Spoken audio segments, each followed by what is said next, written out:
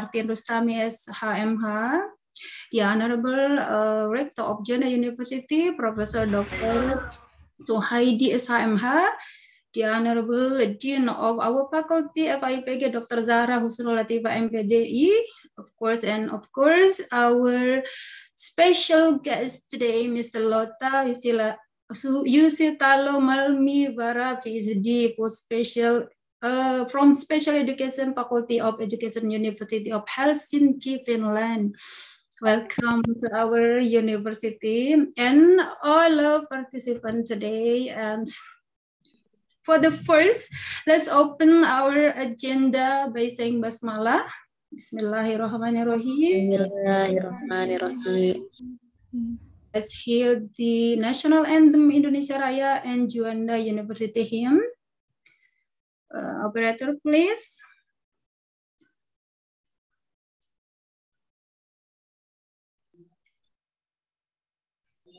Please. Okay.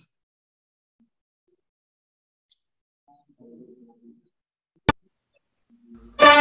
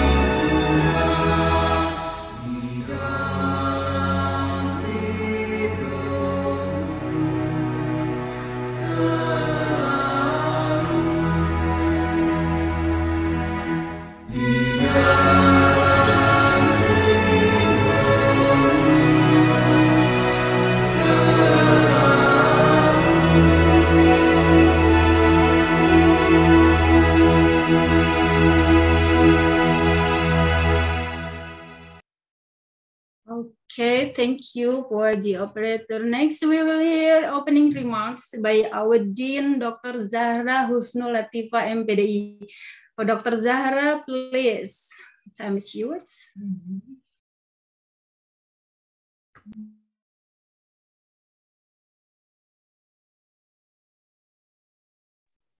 Dr. Zahra.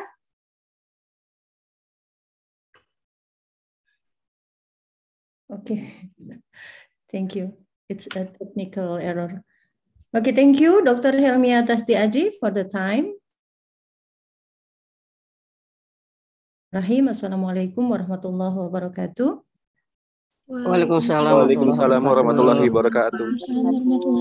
Alhamdulillah alamin, assalatu wassalamu ala asyrafil anbiya wal mursalin sayyidina Muhammadin wa ala alihi wa ashabihi ajma'in. Amma ba'du. First of all, of course, we want to thank to Allah, the Almighty God, and salawat to our Prophet Muhammad sallallahu alaihi wasallam, peace be upon him. And secondly, I would like to express my gratitude, also my high appreciation to Madam Lota Usitalo Malmi Farah PhD. Good afternoon, Madam.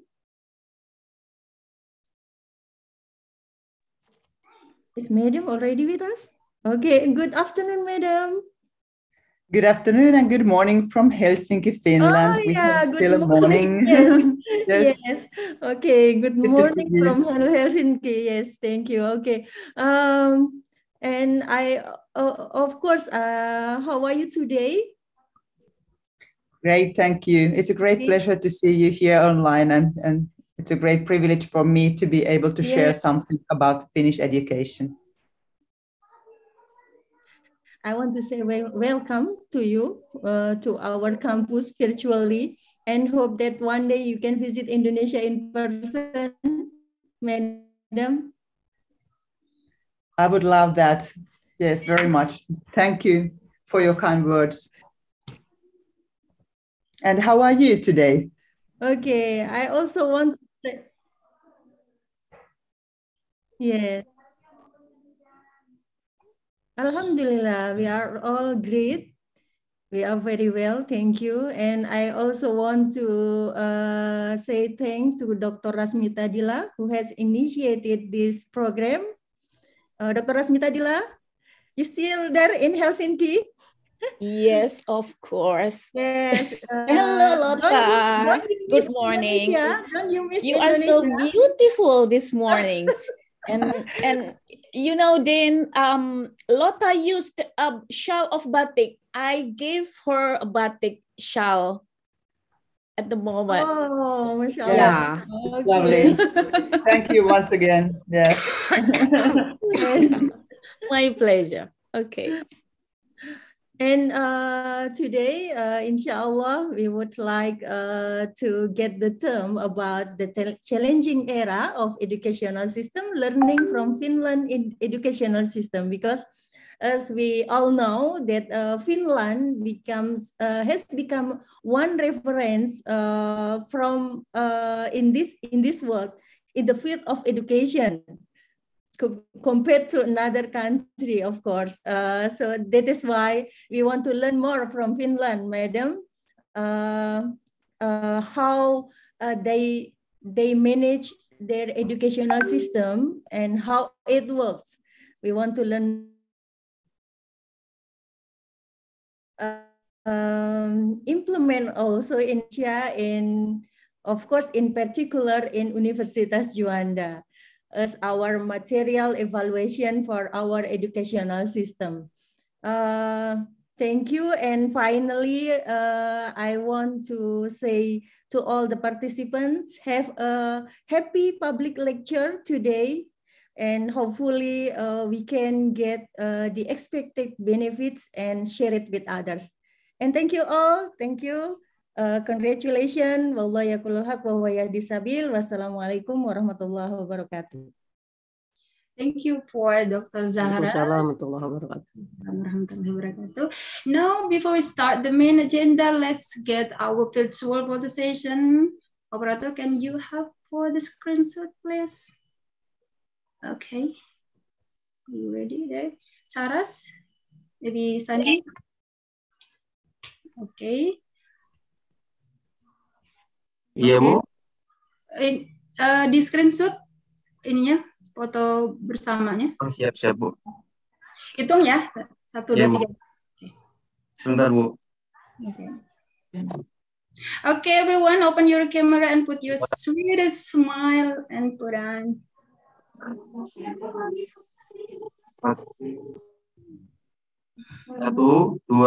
3.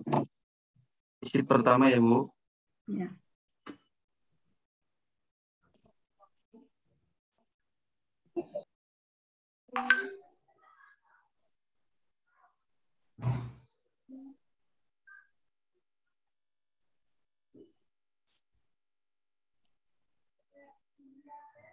Dua.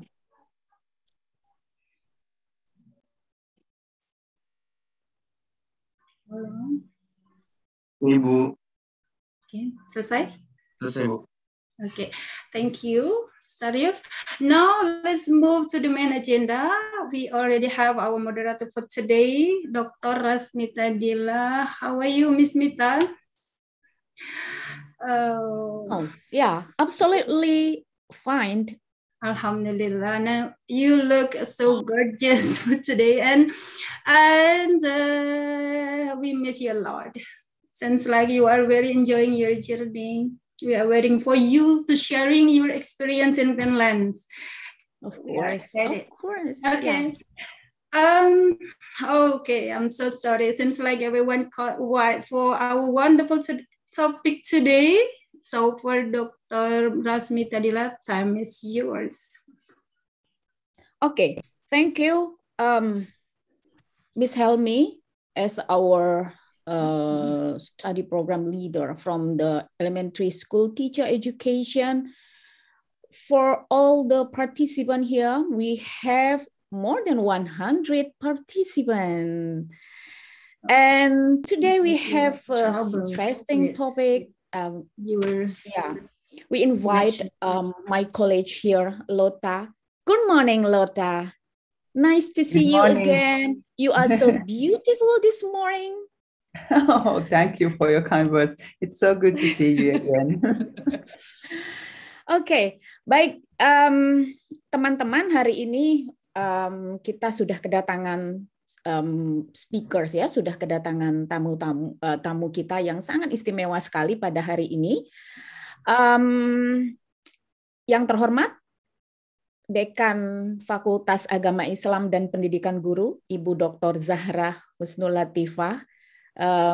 Congratulations for your PhD, our Dean, dan juga kepada Ketua Program Studi PGSD, Pendidikan Guru Sekolah Dasar, Bu Dr. Helmiatasti Adri, kemudian juga dosen-dosen yang sudah hadir pada pagi hari ini, waktu Helsinki, dan siang hari waktu Indonesia bagian Barat, dan juga para mahasiswa yang sudah hadir pada ruang Zoom ini. Alhamdulillah luar biasa, teman-teman sudah dapat menghadiri topik atau menghadiri webinar kita pada siang hari ini, dan lebih dari 100 peserta yang sudah hadir, dan ini luar biasa teman-teman sekali lagi.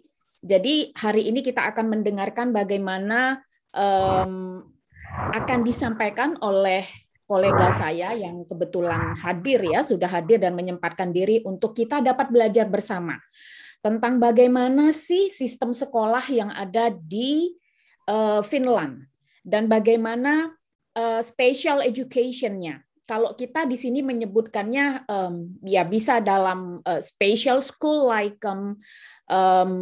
SLB, kemudian juga sebagai sekolah inklusif. Jadi special education di Finland dan di Indonesia sebenarnya hampir sama, teman-teman. Jadi ada yang namanya sekolah khusus seperti SLB, dan kemudian juga ada sekolah inklusif. Sekolah inklusif itu bisa sekolah reguler di mana di dalamnya menerima siswa-siswa berkebutuhan khusus. Jadi mereka belajar bersama. Nah, itu namanya pendidikan inklusif. Kemudian juga Lota akan membicarakan tentang positive pedagogy. Jadi itu sangat basic sekali, sangat dasar sekali bagaimana positif pedagogik itu yang kemudian harus dipahami, dipraktekkan oleh semua guru ketika nanti mereka mengajar di sekolah dasar. Nah, ini yang kemudian akan sangat menarik sekali untuk teman-teman bisa pelajari. Nanti ketika ada pertanyaan, teman-teman mahasiswa atau guru di sini ya, saya yakin di sini juga ada guru-guru dari luar karena memang ini dibuka untuk umum. Boleh bertanya dalam bahasa Indonesia, boleh dituliskan di ruang chat Zoom-nya ya, teman-teman nanti atau Bapak Ibu guru atau mungkin nanti dosen juga boleh menuliskannya, tidak apa-apa. Kalau tidak dalam bahasa Inggris nanti saya akan mentranslatekan apa yang menjadi pertanyaan dari teman-teman. Nah, sebelum itu saya akan memperkenalkan diri ya sedikit untuk Lota.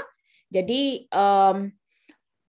Lota itu sebagai dosen di Fakultas Pendidikan, jadi lebih tepatnya beliau di Faculty of Education, University of Helsinki, Finland, dan spesialisasi dari Lota itu sebagai lecturer of the special education. Beliau sangat interest sekali sebenarnya, memiliki banyak sekali hal yang dapat beliau share nanti di dalam pertemuan ini. Jadi bagaimana beliau menekankan kepada karakter strength and strength-based learning in inclusive classroom. Nah, itu adalah fokus dari Lota. Dan Lota juga develop positive education intervention ya. Jadi sebagai topik dari ketika beliau menjadi mahasiswa PhD. Dan tentu saja untuk special education is her specialist about this topic. Dan sebelumnya Lota ini merupakan guru kelas guru-guru khusus ya. Jadi kalau di Indonesia itu ada guru pendamping khusus bagi siswa berkebutuhan khusus. Nah, Lota itu sebagai special class teacher dan as a subject teacher in chemistry. Jadi sangat menarik sekali, very interesting, dan teman-teman bisa nanti untuk memahami dan bertanya ya tentang topik yang beliau akan share kepada kita.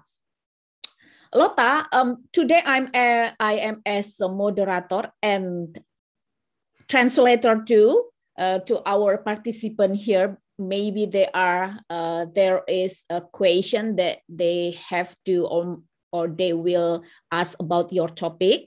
So I introduce yourself. I introduce about what your interest to our attendees here, and I give them, for the participant that if there are a lot of questions, just to ask for your topic, and then they can do that. In Bahasa, and then I can translate in English, of course, and then you can answer after you present your sharing topic.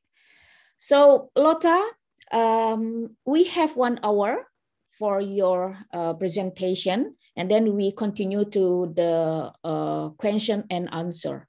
So time is yours. Thank you once again for inviting me here. Thank you, dear honored Dean, all participants there in Indonesia, and of course, dear Rasmita Dila for putting this presentation on and inviting me here. I will start sharing my screen and my slides.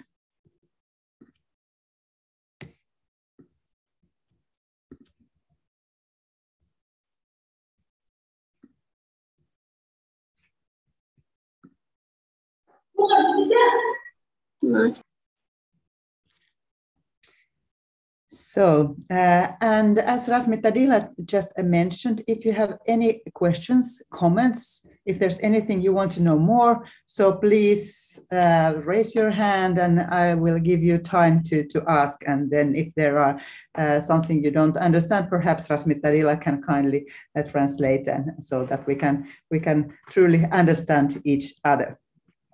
So my topic today, excuse me, is Finland the happiest country in the world, but also Finnish schools, are they the best in the world?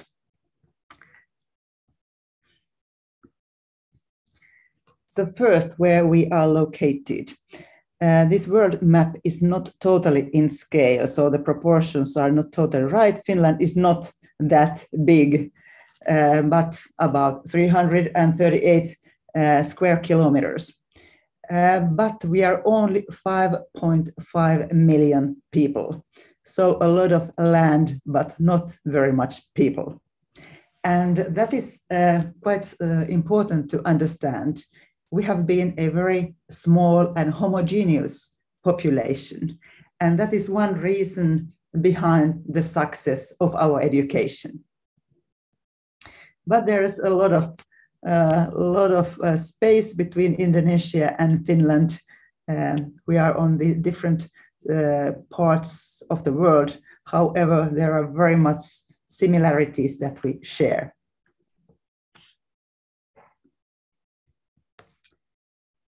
So in the comparison between the countries in the world, Finland has ranked #1 in 5 years in a row, and that is a surprise to us in Finland.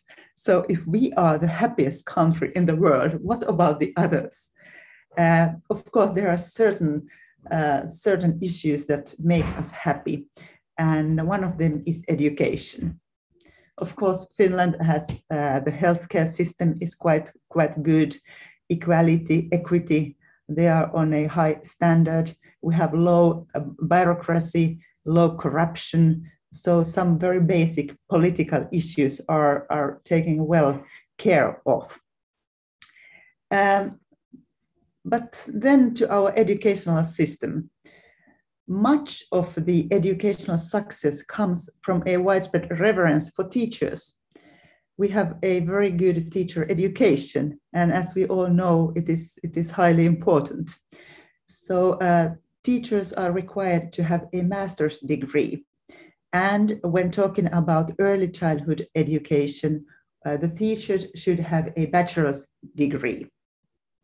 And all the degrees are state funded, so it is not expensive to study to become a master in a subject. Of course, you have to be diligent enough to do it, but it doesn't cost a lot.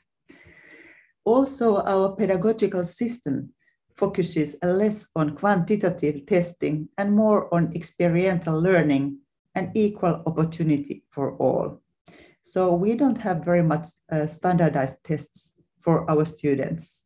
Only one when they finalize their upper secondary education. Or there are some standardized testing, but not very much compared to other countries. Education is free for all, and I think that is the case in very many countries. However, what is quite remarkable in Finland is that the national curriculum is the same for all. The basics are given by the state. And of course, this national curriculum is ultimately based on political decision making.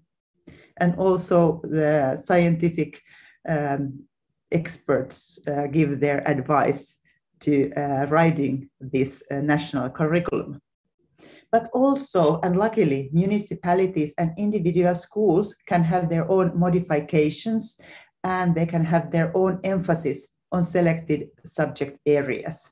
So we can have primary schools that stress, let's say, music teaching and learning, or sports, or specific languages, and so on. However, private schools are very rare. The great majority of all our schools are funded by the municipalities or by the state. all students have right to special education services. So it doesn't depend on your location. You should be able to receive special education services, irrespective of your hindrances, irrespective of your capabilities to learn or to use your abilities. In most cases, special education takes place in a mainstream class, so quite inclusively. However, we still have special classes that are located in a normal mainstream schools, or we also have special schools, so quite separate schools aimed at teaching students with more severe special educational needs. However, the policy is toward inclusion, so that all students should attend their nearest mainstream school. So far, it doesn't take place everywhere, but that is the direction of our educational policy. There is a link if you wish to learn more about the Finnish education. So Finnish education in a nutshell. And here in this picture, you can see a pretty normal, a smallish Finnish primary school. They are having their pause. We have a pause after every, let's say, 45 minutes, and the children spend this time outside on the schoolyard having different kind of activities, but mostly playing quite freely. And this is something that is very natural in a Finnish school. All children go outside, irrespective of the weather. Sometimes the weather can be totally horrible in Finland. Just raining or snow and the mixture of snow and rain, but nevertheless, the children go out and have some fresh air between the lessons. And this is very important for their concentration and of course for their need to get some physical exercise also. This picture and this table shows you the main lines in the Finnish education system. If you start from the bottom, first we have early childhood education and care, and every child has the right to attend early childhood education. And this is something that's very, very important in our nowadays policy. Every child should attend the early childhood education, and it is a subjective right of the child, not the right of the parents, but the right of the child to get good, high quality education from early on. At the age of 6, pre-primary education starts. It takes 1 year, and during this year, the teachers should work quite closely with elementary school teachers in order to be able to pass the information from early childhood education to the primary classes. And in many cases, this pre-primary class is also physically located in the elementary school, so that it's more easy. It is easier to collaborate with the teachers that will be the teachers of the child in the future.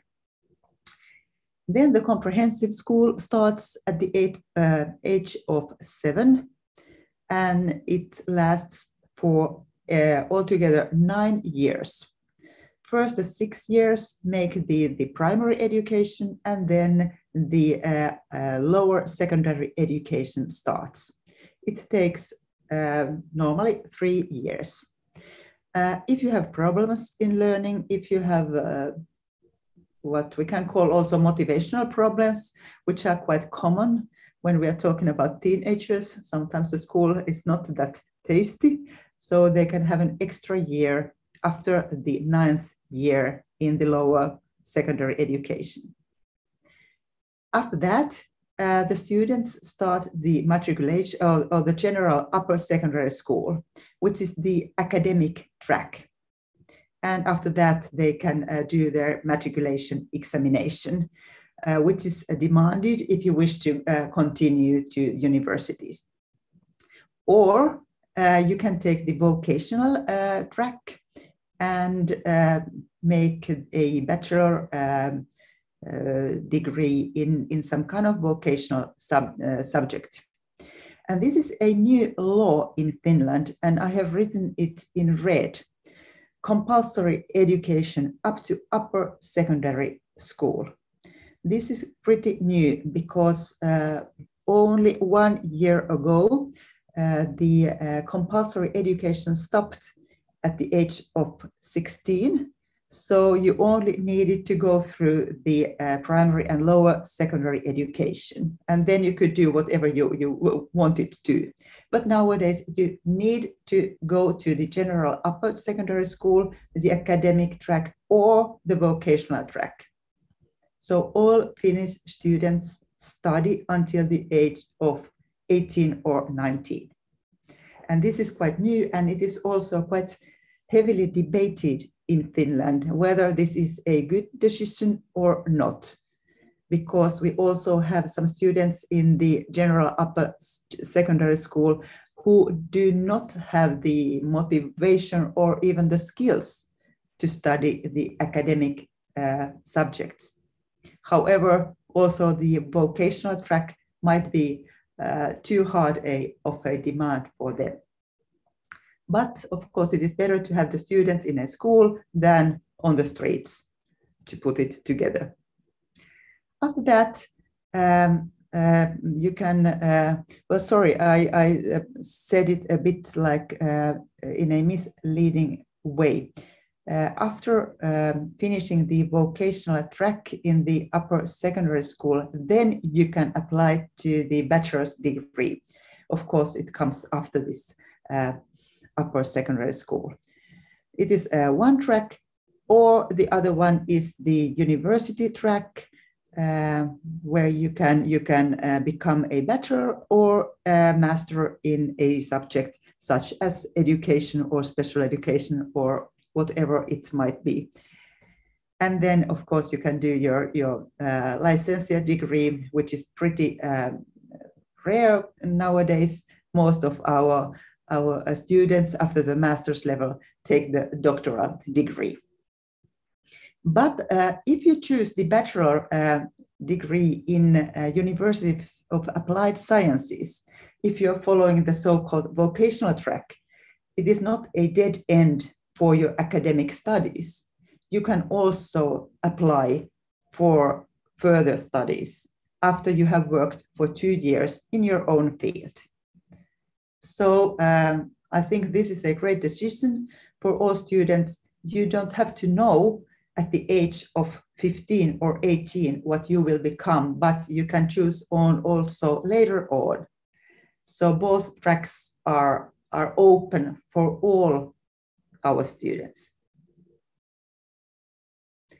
Okay, I think that at this point, I will make a short pause. If you have anything to ask, if there's anything that you wonder or want to know more, so please raise your hand, and you can also ask Rasmita Dila to translate or to make it more precise. So please, if you have anything on your mind.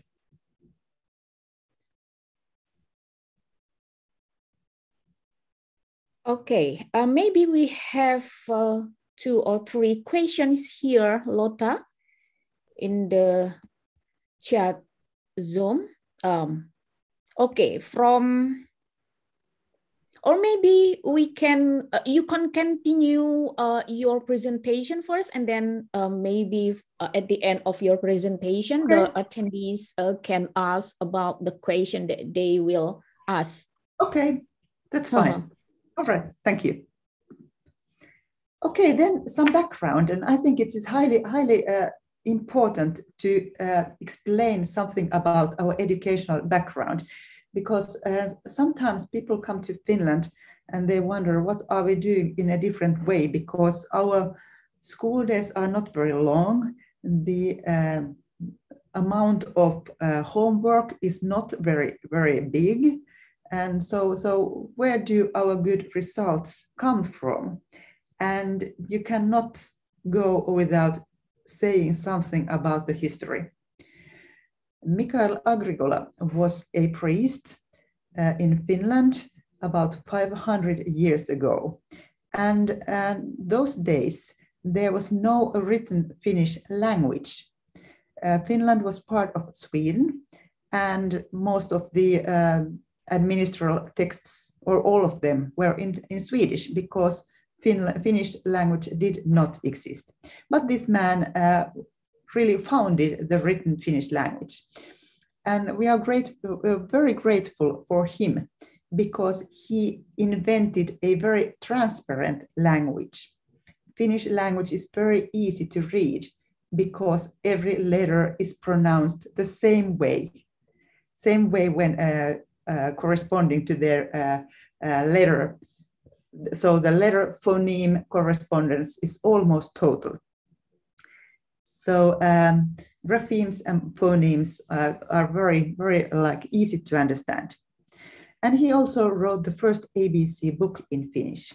And of course, those days, only the religious books were allowed and were read in Finland. So he also translated the New Testament of Bible in Finnish. But this was really important for the start of the Finnish school. About 100 years later, even something more important came up.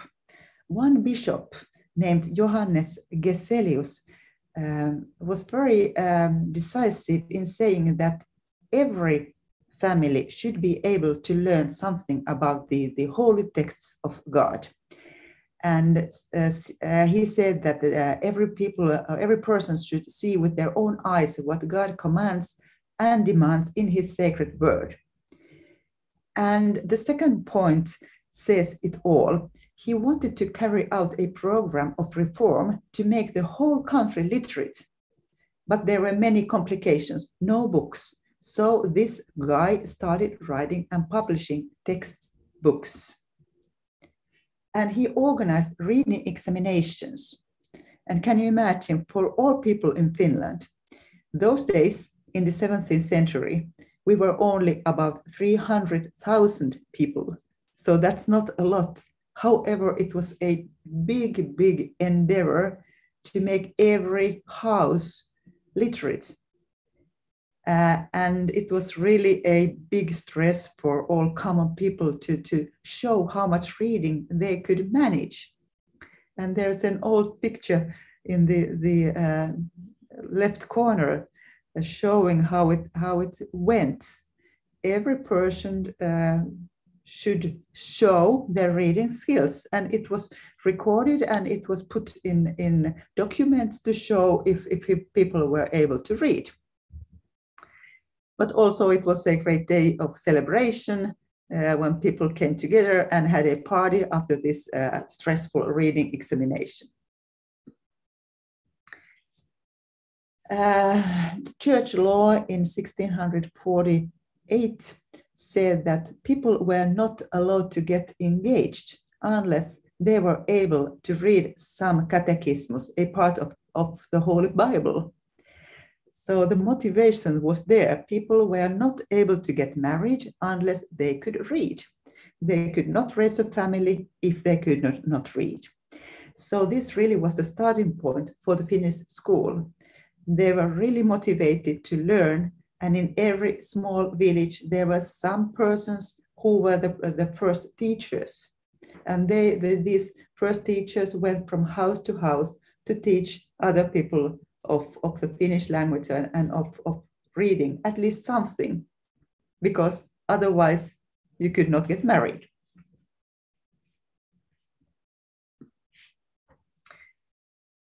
But in the end of the 19th century, the first act of primary education came into power, and the so-called Folkschools started. And in 1921, the Act on Compulsory Education started, and there's a picture of a Finnish class from those days. And as you can see, all girls, all boys went to school together. And on the rural sides of Finland, of course, most of Finland, there were no big cities those days, but sometimes it was difficult to organize a real school on the most rural parts of the country. But they started and they tried to do their best. And that's how our school started. Well, in the 60s and 70s, the structural change took place. The kind of, I dare to say, horrible big buildings were built, and the first suburbs were formed outside of our big cities, and a very rapid migration from the countryside to the cities started. Also, a school reform took place, and one of the great changes those days was that there was no early division on the academic or vocational track. That was before this big structural change and this big school change in the 70s. Those days also the part-time special education started. So in every school there was a special education teacher that took students out of their classes to teach them separately in small clinics. Sometimes the special education teacher went to the mainstream classes and taught together with the normal class teacher, but it was more common that the students went to a specific small room to start learning in a bit different way with a special teacher. And this kind of system still exists in Finland. We have special education teachers that have their own clinics inside of schools, and special education is also delivered in this kind of clinic model. So as I just mentioned, Finland has been very homogeneous, meaning that we have been very similar. I know that it's something that is totally different from Indonesia, but we have been a very homogeneous population. The first refugees came to Finland in the 70s, and nowadays, of course, there is more heterogeneity in the Finnish population, and about 8.5% of the Finnish people come from other countries or have their backgrounds from elsewhere than Finland. So we have also some variety in our ethnical backgrounds nowadays too. But I think it's really salient to see that our history stems from a very similar group of people and only a small number of people. And that's how our educational system also evolved. And then something about our special education system. So before the school reform in the 70s, special education services were mainly delivered to the hearing or visual impaired, and also for the mentally retarded, and often in specific medical institutes. And in most cases, schools and classes existed for two special groups: those who had severe learning disabilities, and for those who behaved in a disturbing way. So two kind of special classes existed when I first started my school career in the 70s. There were classes for those who were really bad mannered and acting in a very disturbing way. And then there were specific classes for those who were slow learners, but nothing else. And well, of course, we had this clinic kind of model, but inclusion did not exist. Today in Finland, we have a 3-level system. Every student is eligible for general support. So if you're struggling in your learning, you should be given general support in your own classroom without any documentation or without any heavy bureaucracy. It is a low threshold support. If that is not enough, you can be given intensified support.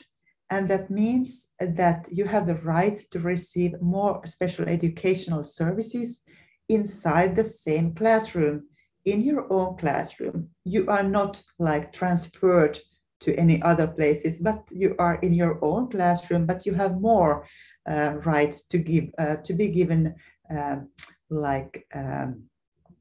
different kind of tasks, more time to do your exams, and all kinds of modifications that are possible in a normal classroom. But then we also have this special support level. If the general support level or the intensified support level, if they are not enough, you can be given special support. And according to our inclusive policy, also the special support should be given in your own classroom.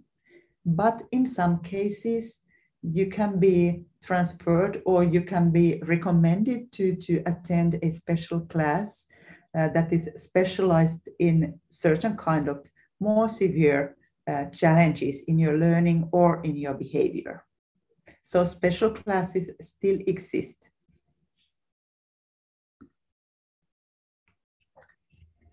I think this graph shows a lot. Here you can see the bars of all students in a Finnish comprehensive school. So starting from the grade 1 to and finishing in the grade 9. In blue, the students who receive special support are shown. And in orange, you can see the people who receive intensified support. And as you can see, in 2011, the new legislation came into power. This intensified level of support was introduced in order to limit the number of students in special education. So intensified support came to compensate and also to replace the older system. But what has happened? As you can see, the number of students in intensified support level and also in special support level has really increased. It increases all the time. And if we put here the newest statistical data, we could see that it's still growing.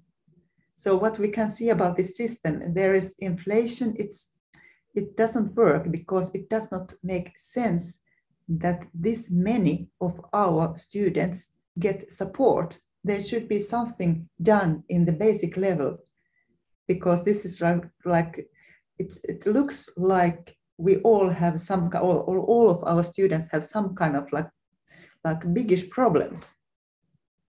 But this is the case it is nowadays. Of course, you can also see the brighter picture and you can figure it out in the way that we have done it very well, because so many of our students can be given support. So it is a two-sided picture. However, this is quite remarkable that the number of students is growing. And there are many reasons behind of this fact. Of course, the heterogeneity is one of the reasons. Okay, and then I'm quite happy if I have some time to share something about my own research. And as Rasmita Dila kindly introduced, my specialty lies in positive education. Originally, I made my PhD in learning difficulties, in reading difficulties, and that was in 2009 when I finished my PhD. But since then, I have been working mainly in the field of positive psychology and positive pedagogy and positive education. Here you can see three our quite new or some of our newest publications, which my PhD student Kaisa Vuorinen, who finished her PhD last spring. She's the first author in these three articles, and they all tap special education in the positive education, from the positive education angle. So we have been trying to develop interventions where all the positive sides of our special education students should be addressed. And we have developed character strength interventions, and also we have been teaching character strengths to teachers and to teacher educators. So, and something about the positive education, the main idea is to focus on what works well. And this is to complement the traditional way of only trying to see the challenges and the problems and how we can ameliorate and how we can help in problems. Of course, we should help in problems and we should support our students if they are struggling. But at the same time, we should see what is well working in every student, because irrespective of the challenges and problems, there are good sides, there are intact and there are well-working sides, potential skills, capabilities in every student. And this is something that needs to be emphasized, because sometimes the problems overshadow the whole personality and we only see the dark side of a student. And of course, that is something that never should be done to a child or to a young people, or not to an adult either. So the strengths should be made visible in every student and also in every teacher. And one of the main learnings is that not everyone needs to do or learn the same. We should differentiate quite a lot, and we should be brave enough to give different kind of teaching to different kind of students for their benefits. In order to give our students chances to succeed. If we are given the same to every student, well, we can be sure that not everyone is successful. And of course, we want to see our students to succeed.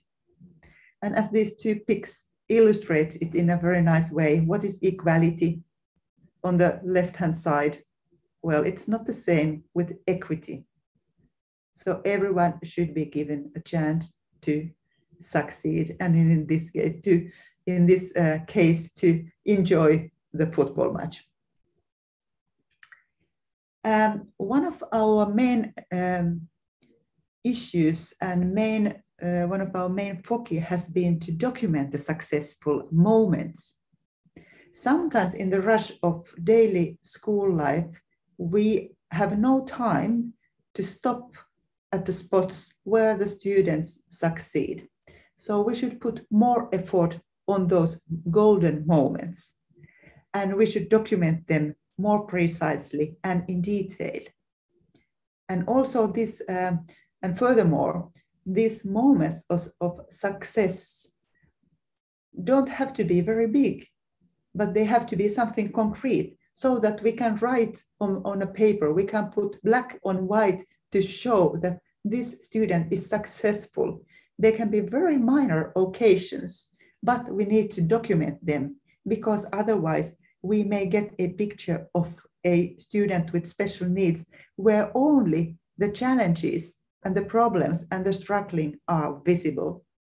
So we should put equal amount of effort in showing what is good and well working in a documentative way, so that it's not something that is superficial or extra, but it should weight as much as the problems. And of course, we should be very diligent and very active in showing to parents and other teachers everything that our students do well.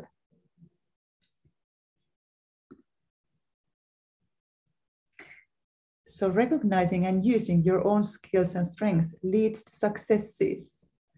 Furthermore, being successful promotes your self-esteem and self-efficacy beliefs.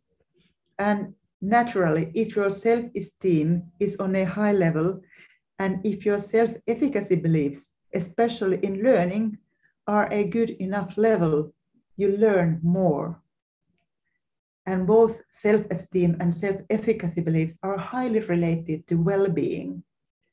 And we know that the students who are doing well, who are feeling well, who are happy, they learn best.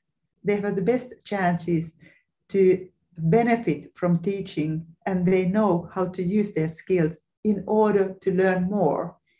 And what is most important is that they dare to learn, they dare to be curious, they dare to ask, because their self-esteem is good enough. And self-esteem rises from successful moments. So there is a circle that works in a beautiful way if we only put more emphasis on successful moments. And there's a lot of scientific data backing up these assumptions. So this is a structural equation model coming from our own studies. So starting from the left side, usage of strengths. If the students are able to use their strengths, they know where they are good at. Their study engagement increases. So they are more engaged, they enjoy their studying more. And also their school-related happiness increases. That means that they feel good in school, especially their social relationships flourish in school if they can use their strengths. And all of these three factors, they contribute to their general happiness. If they can use their strengths, if they are engaged in studying, and if they feel happy in school. I think it's quite like intrinsically easy to understand that the general happiness is on a high level if these three factors work well. But also, it works the other way around. If we started from general happiness, from this right-hand side factor, it is also true. So this equation could be like driven from right to left. Those students who are already happy, their study engagement is on a high level. They feel happy also, or they more likely feel happy in their school life, and also they are able to use their strengths. So it is a two-way process. But what we can do as teachers and as teacher educators, we can promote the usage of strengths by teaching what strengths and especially what character strengths are, and we can teach how to use your strengths in order to be successful in your schoolwork. And this has been really the core of my teaching and my philosophy and my research now for more than 1 decade. I find it very rewarding and also something that is very much needed in the school life, especially when we are facing students with big problems and challenges. Okay, I'm almost at the end of my lecture, and so I want to share these nice words from Bishop Desmond Tutu. It is familiar to all of us that we start to flourish when we are with people who see the good in us. And we know how we start to wilt when we are with people who only see our faults. I think this nicely summarizes what is meant by positive education and positive teaching and about the character strength approach. We are trying to see what is best, what is flourishing, what are the best seeds in every student and also in every teacher. What are the seeds that need to be flourished in addition to trying to help in problems? Positive education does not mean that we should be blind for problems or to say that, okay, there are no challenges, because of course we are facing a lot of challenges all the time. But it does not pay off to only try to support in problems. At the same time, the brightest points need to be polished and they should be given more room.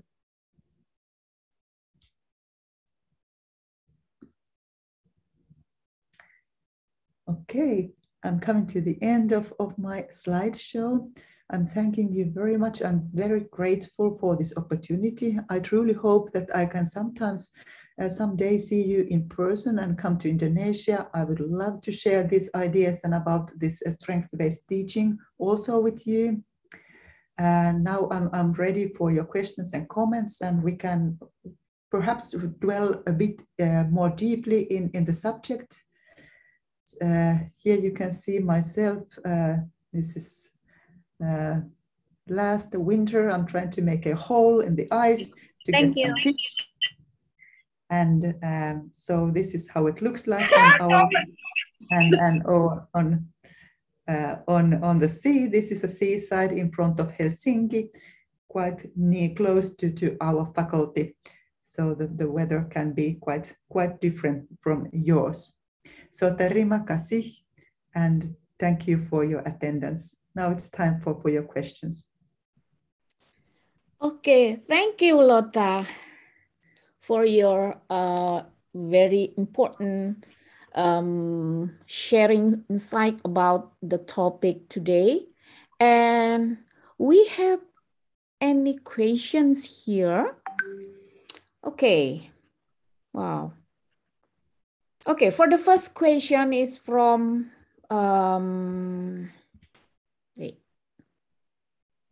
from Ali Kusumadinata.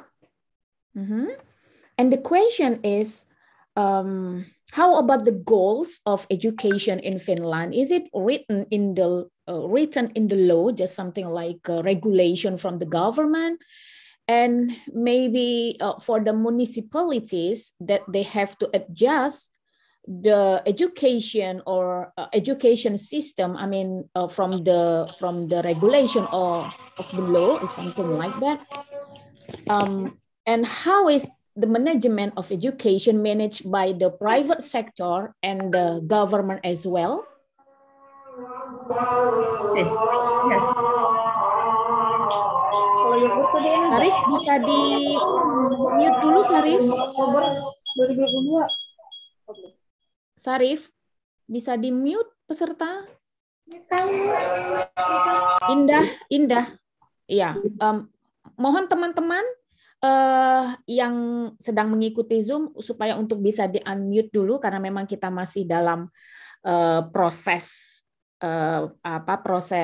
untuk memahami ya. Jadi untuk bisa di-mute terlebih dahulu karena memang perbedaan waktu, jadi mohon harap maklum ya. Okay, Lotta, that the first question.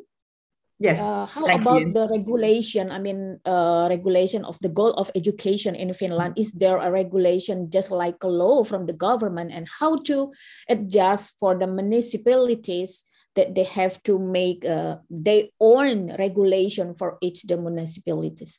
Okay. Yes, thank you for the question. Yes, there are goals, there are learning goals, and they are given by the government, by the educational authorities. And it is, we have a basic law for education that stipulates the basic frame for all teaching in all school levels.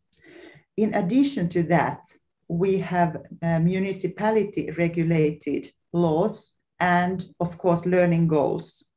And the national core curriculum, that is really something that we need to obey everywhere in Finland. It says the learning goals for every school level. In the early childhood education, the goals are given in the early childhood education part. Then in pre-primary education, there are certain goals. We need to meet this, or we need to strive toward to reach these goals. And of course, in primary and in secondary schools, there are also goals. The state written core curriculum, the national core curriculum, is something that cannot be overruled. We need to obey it. But municipalities have their own goals as well. So they can a bit adjust their own goals, but overall the national level is there. Oke. Ya, jadi Pak Ali, Finland itu mereka memiliki regulasi juga ya, seperti kita juga di Indonesia. Jadi mereka punya hukum bagaimana sistem pendidikan itu dibuat. Nah, untuk setiap daerah biasanya mereka tetap sebagai standarnya itu mengikuti regulasi atau hukum yang tertulis di dalam perundang-undangan itu. Jadi tetap harus mengikuti sebagai standar dasarnya pendidikan. Kemudian di Finland juga mereka mempunyai kurikulum nasional, sama seperti kita. Mereka punya kurikulum nasional dan setiap provinsi, setiap daerah, mereka mengikuti core-nya, mengikuti basic dari kurikulum nasional itu, tapi itu bisa dikembangkan oleh setiap daerah. Jadi di sini memang kuat sekali untuk daerah itu bisa diberikan otoritas untuk bisa mengembangkan kurikulum. Nah, dari daerah itu biasanya setiap sekolah itu bisa mengembangkan kurikulumnya juga. Jadi disesuaikan dengan kebutuhan sekolahnya masing-masing. Tapi itu tidak keluar dari koridor kurikulum nasional mereka. Jadi mereka diberi keleluasaan untuk setiap daerah, kemudian untuk sekolah juga mereka juga diberikan keleluasaan untuk mengembangkan kurikulum sesuai dengan kebutuhan mereka. Okay, for the next question, Lota. Okay, this question is from Arif Shah. I think he is from the Arabic Language Education Program. How to apply teaching materials to the student in Finland, and what is the difficulty of a teacher in teaching students there?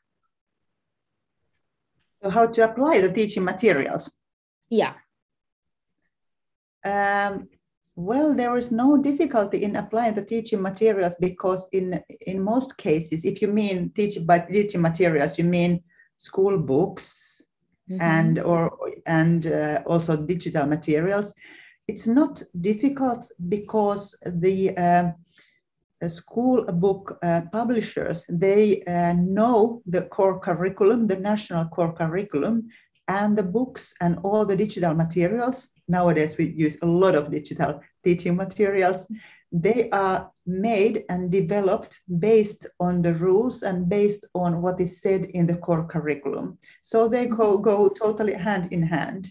So there is no difficulty in adjusting the materials. Oke, jadi Arif Syah ya dari PBA. Jadi guru itu nggak ada kesulitan ketika mereka harus mengajarkan bahan ajar gitu ya, atau mendapatkan bahan ajar. Di Finland itu bahan ajar itu banyak sekali, baik secara digital maupun secara textbook. Nah, jadi mereka guru-guru ini sangat mudah untuk mendapatkan bahan ajar dan mengajarkannya itu kepada siswa juga mereka sampai saat ini tidak ada kesulitan ya, baik itu akses maupun ya mungkin ketika mengajarkan kepada siswa mungkin ada kesulitan itu lebih kepada bagaimana mereka harus bisa membedakan dalam artian siswa itu memiliki kebutuhannya mana. Jadi memiliki kebutuhan ataupun cara belajarnya berbeda. Itu saja yang mungkin nanti di dalam kelas harus guru pikirkan. Dan ini juga yang saya lihat di dalam kelas-kelas SD ya, khususnya di Finland kemarin. Nah, oke. We move to the next question. Okay, Lota, is there just like a school superintendent in Finland, and what is the role for the superintendent? Just like maybe like a supervisor maybe for the school, or we common with the superintendent maybe in Finland. Is there? No, we don't have that kind of persons. No, it's only in every school there is one principal, so the head teacher, and he or she is responsible for almost everything in the school. And of course, there are vice presidents in the school and teams that are responsible for certain areas. Excuse me. However, no, that kind of supervisor, no. The principals directly are responsible for their schools, and they give reports to the municipality leaders, or if the municipality is very great in a certain area, educational area, how could a board? You can call it a board, educational board. So their principals report to these educational boards in the municipalities, but not this kind of like superintendent. No. Oke. Jadi ini ada yang private message ke saya. Jadi yang di Finland itu mereka tidak punya superintendent. Jadi nggak punya pengawas sekolah, itu mereka nggak punya. Jadi setiap sekolah itu langsung mereka dengan kepala sekolahnya itu yang langsung bertanggung jawab itu ada badannya sendiri di kabupaten atau kota madya. Jadi mereka nggak punya kayak kita yang seperti pengawas sekolah, mereka nggak punya. Mereka basisnya adalah kepercayaan. Jadi sekolah itu memang nanti langsung bertanggung jawab atau berkewajiban untuk bagaimana kemajuan sekolah itu memang ada badannya langsung di daerah ya, seperti di kabupaten maupun di kota madya. Jadi mereka nggak punya pengawas sekolah gitu seperti kita yang harus diawasin gitu. Okay, I think this is a good question too. How about the teaching and learning during the pandemic COVID-19, Lotta? I think this is the big problem for all the school around the world. So how about in the Finnish about this question? Yes, thank you. It really was a bad time for all of us. In Finland, there was no total lockdown. So only for a couple of weeks when the pandemic first broke, almost all schools were closed, but not the schools for the youngest ones and not the schools for the students who are having special educational needs, because our authorities thought that it would be even worse if these students would stay at home compared to the risks they would be facing in school. So that the smallest kids went to school through the pandemic, and also the students with severe special needs.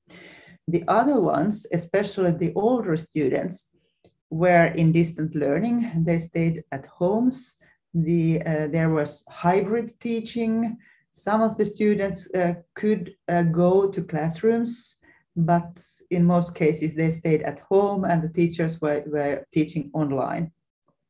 As you can imagine, it didn't work out very well, especially in the beginning. And we know that loneliness, depression, anxiety, and these kind of challenges have grown during and after the pandemic, because the youth has been very lonely and really just facing their screens in their homes. Also, the learning results have decreased.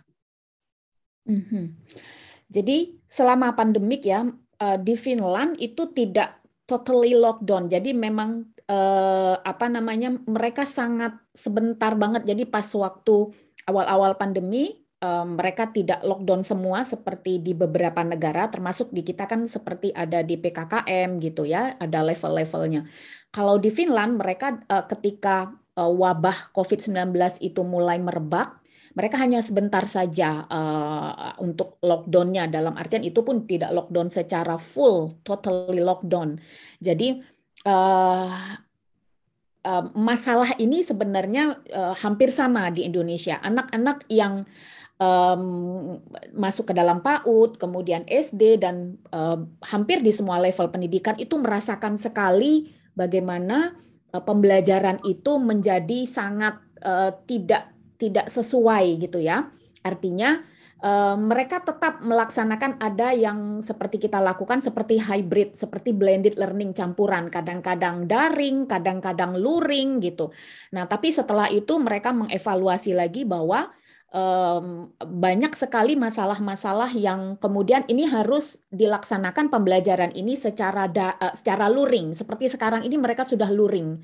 Karena memang seperti orang-orang kebanyakan dari para ya seperti kita lah ya pernah terjadinya depresi, kemudian kesendirian, kemudian kecemasan yang berlebihan, itu membuat tidak nyaman bagi semua orang. Jadi pada akhirnya pembelajaran itu dilaksanakan, mereka mengevaluasi lagi dan pembelajaran itu dilaksanakan secara luring kalau untuk sekarang. Tapi memang sistemnya sama seperti kita. Sebelumnya mereka juga hybrid learning, jadi memang ada daring dan ada juga luring. Jadi sebenarnya hal ini hampir sama lah di Indonesia dilakukan gitu. Okay, And actually we have so many questions here, Lotta, but I think I have to choose what is the relevant and maybe the student or participant here wants to know about the globally or maybe specific focus of the question. Are there any just like a vocational program school in Finland? And is it possible for a person with, a student with a disability to attend the school? Yes, thank you. A very important question. Yes, students with disabilities can and they should attend a vocational school. The learning goals may be very practical, but anyway, they should be learning a profession, and there are specific vocational schools for people with disabilities.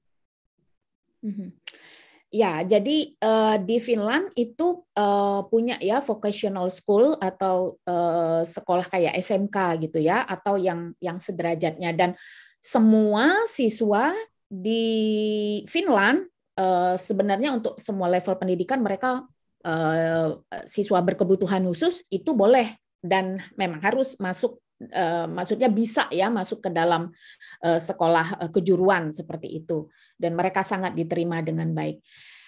Okay, maybe this is for the last question, Lotta. Okay. Okay. This question is from, I think from, okay. The question is, Finland, have a principle, just education for all, justice for all, to go to the school, and avoid the management of school that oriented toward competition. Just like true. Is it true, or how to manage the school that we are in the same collaboration with a good atmosphere? It's something like that, Lotta. Okay, if I understood correctly, you are asking how to put together, as you said, competition? No, I think in Finland, there is a statement that the participant written about the statement that Finland avoid the competition for the student.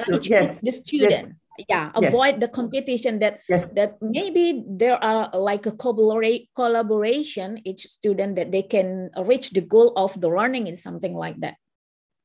Yes, it really is one of our main goals that we should be collaborative and not like competing against each other.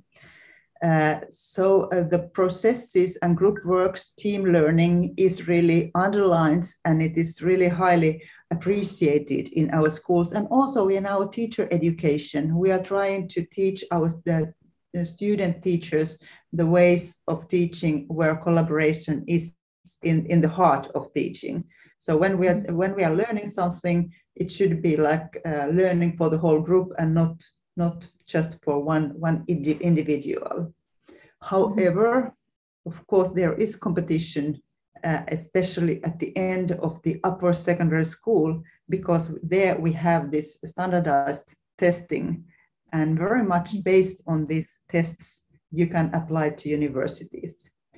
And it is a very individual and very traditional, and I dare to say it is very old-fashionable, this testing method. But during the school years, competition is avoided, or at least we are trying to avoid it. Yeah, I think I have one question. I mean, I want to continue from your statement that about the assessment is just something test maybe, because there is a competition that you mentioned for the upper secondary school, but for the a primary or maybe early childhood system, there is no assessment or test for each of the student, right? Well, we do have some tests, and we do give grade numbers, and we do count these grade point averages. but only starting at the age of 10 or so to avoid excess competition, and also in order to give a more fair assessment and evaluation, because just giving a letter or a number, it doesn't say a lot. So there is sometimes, or there should be qualitative assessment. So some kind of written text about every student to like truly and honestly and in a more many-sided way to describe what the student, how the student is developing and what are her or his like the best learning outcomes. And also the challenges. Why I asked it to you about that, because it's contrary in Indonesia. The teacher always do the test or assessment for all the subject. It's contrast with Indonesia then that you explained that the teacher here only do the test. I mean assessment, it's test maybe it's only letter or written number is something like that. So this is very important information to the teacher. What is they have to do about the test to the students here. Jadi teman-teman, Bapak Ibu, di Finland itu tidak ada tes secara khusus seperti kita akhir semester yang semua mata pelajaran itu dites. Di bawah usia 18 tahun ya, dalam artian untuk yang basic education. Jadi di sini dari mulai TK, SD lah ya, SD ketika untuk naik kelas mereka tidak ada tes untuk seperti kita di akhir semester itu, paling mereka hanya melihat mengevaluasi mereka sudah sampai mana. Kemudian juga tes itu paling juga ada membaca dan berhitung saja. Jadi tidak semua mata pelajaran. Nah, dan terkait dengan yang pertanyaan tadi tentang yang kompetisi atau katakanlah kompetisi di antara siswa atau sekolah, mereka lebih mengedepankan kerjasama or collaboration. Jadi kerjasama dalam kelompok-kelompok kecil, kemudian akan ada kompetisi itu ketika mereka sudah tamat SMA, karena mereka harus masuk ke universitas. Jadi untuk masuk ke universitas mana mereka harus kompetisi dalam artian tes gitu ya, seperti kita juga misalnya SBMPTN gitu. Nah, tapi di bawah itu, di bawah untuk SMA, SD, SMP, basic education lah gitu atau primary education, mereka tidak melakukan tes. Semua siswa itu hanya dievaluasi secara kualitatif. Jadi mereka sejauh mana pencapaiannya. Jadi tidak ada rapot yang ini harus nggak naik kelas gitu ya, atau naik kelas dengan skornya berapa. Jadi mereka sebenarnya maksudnya tidak menentukan misery learning-nya itu atau KKM lah seperti kita itu dipatok itu berapa gitu skor-skornya. Jadi memang ya kalau kita bandingkan memang agak berat ya.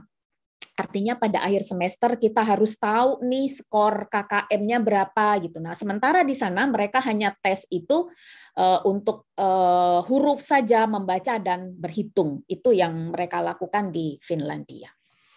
Oke, teman-teman, saya pikir ini sudah jam 11 lebih. Lotta, I think the time is over, or maybe you have any statement or maybe what do you want to show, or maybe want to talk about, discuss further about the topic. Thank you once again. Is here.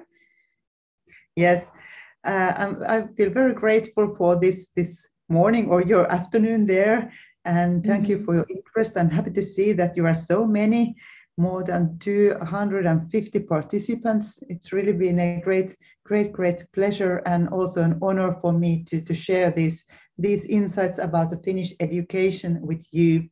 And I, from the bottom of my heart, I wish that we have the chance to meet in person and continue on these topics. If I should like summarize what I have been learning as a teacher during my career is that happy children learn best. So well-being comes first, then comes the learning. First the well-being. So let's try to emphasize and promote the well-being in our students, and of course in you as teachers and as teacher students. So thank you once again, and I'm happy to also share the slides with you, so I can perhaps send them to Rasmita Dilla, who can share them further to you. So thank you and take care. Bye-bye. Thank you, Lotta. Nice to see you. Thank you for the fruitful sharing insight today. Oke. Jadi teman-teman, kita sudah mendapatkan banyak sekali pemahaman ya tentang apa yang disampaikan oleh Lotta, bahwa di Finlandia itu sistem pendidikannya mereka menerapkan sekolah yang bahagia gitu. Jadi sekolah yang bahagia itu adalah bagaimana kekuatan-kekuatan yang kita miliki gitu ya, seperti bagaimana caranya guru itu mengajar lebih bahagia, bagaimana kebahagiaan itu untuk siswa juga harus mereka berikan, dalam artian bagaimana metode pembelajarannya yang mereka rancang. Dan ini juga yang saya alami ketika mengunjungi sekolah dasar di Helsinki, dan nanti minggu depan saya akan ke Jyväskylä juga untuk melihat bagaimana di SD mereka. Jadi di sana memang benar-benar setiap siswa itu diharapkan mereka dapat mengikuti pembelajaran itu dengan baik tanpa ada tekanan, no pressure to the students. Jadi how about the happiness, and they can increase the happiness to each the student. Mereka bisa meningkatkan kebahagiaan kepada setiap siswa gitu ya. Nah, ini yang menjadi keunggulan dan menjadi hebatnya sistem pendidikan di Finlandia. Oke, terima kasih teman-teman Bapak Ibu yang sudah hadir pada webinar pada siang menjelang sore hari ini. Once again, thank you Lotta for your experience and the presentation today. I hope that we can meet again for another time. And of course, the collaboration between lecturer here, collaboration in research, of course, too. Oke, terima kasih teman-teman atas kehadirannya pada sore hari ini dan pada pagi hari ini waktu Helsinki. Terima kasih Bu Kaprodi yang sudah memberikan kesempatan ini. Selamat siang, wallahu yaqulul haq wa huwa yahdi sabil. Assalamualaikum warahmatullahi wabarakatuh. Dan jangan lupa teman-teman, ibu-ibu bisa mengisi absennya yang sudah di-share oleh Syarif, supaya juga nanti dapat sertifikatnya. Saya kembalikan lagi kepada Ibu Kaprodi yang sudah hadir kembali. Silakan.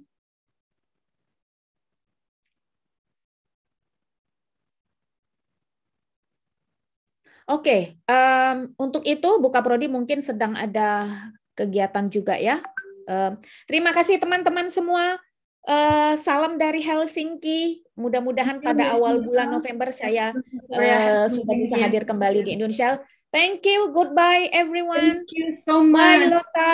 Lotta, Miss Mita, I'm so sorry. I have something here before.